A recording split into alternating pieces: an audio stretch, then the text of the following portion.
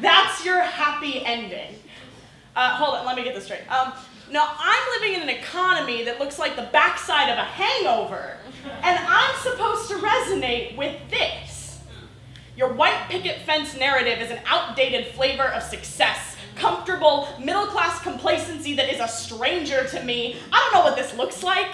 I didn't even see this in my parents. The American dream isn't even an option. I don't want it. I wouldn't know what to do with it if you dropped it in my lap. Do I look like I have time for 2 snot-nosed kids orbiting my nuclear family? I'm working 2 jobs to pay rent. And then there's the high school sweetheart thing, because really, gross. I wouldn't let my high school friends watch my dog, much less raise my children. Did any of these young adult fiction writers actually go to high school? I'm not marrying anybody from that. And don't think I haven't noticed that all these writers are from 2 generations back. You aren't hip, sweetheart. You aren't speaking my language. We aren't here living out your teenage wet dreams.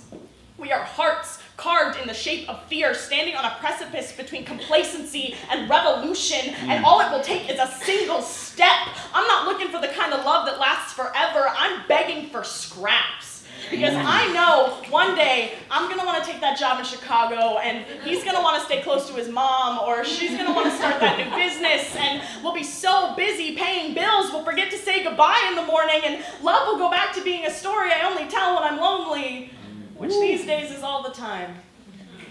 I'm not buying your happily ever after because you're preaching to a choir that would be content with so much as happily till tomorrow. Don't take me on the wildest adventure of my life and then end it in something so ordinary and unattainable. Don't give me a character that looks like me and then give her a life like my grandmother's.